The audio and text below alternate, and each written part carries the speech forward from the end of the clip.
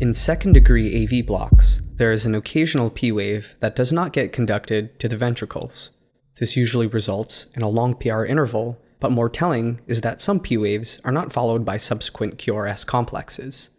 There are two types of second-degree AV blocks, type 1 or Wenckebach, and Mobitz type 2 second-degree AV blocks. Each differs in their anatomical causes and variations in PR intervals and dissociations between P waves and QRS complexes.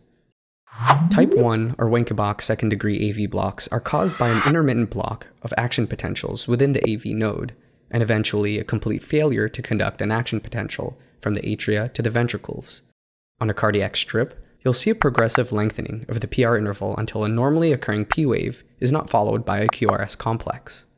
You could think of this progressive lengthening PR interval as a warning, or a hint that this may be a type 1 second-degree AV block.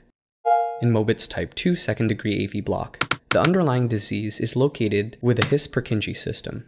This block can occur below the AV node, within the bundle of His, or within the bundle branches.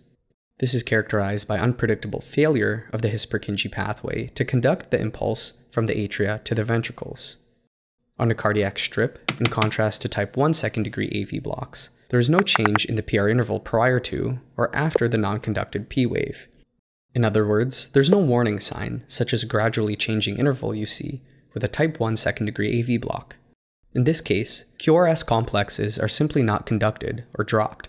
As a result, Mobitz type 2 has a higher risk of progression to complete heart block than type 1, and usually, when this is seen on an EKG, this would be an indication for a pacemaker, even if the person is asymptomatic.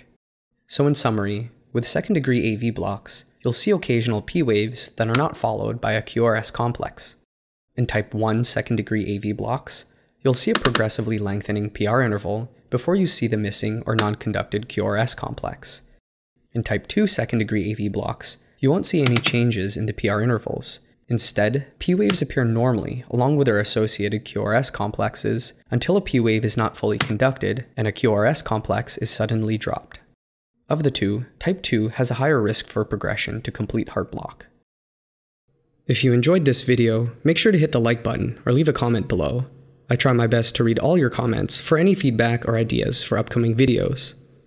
Also, don't forget to subscribe to our channel and turn on notifications so that you know when we release new videos.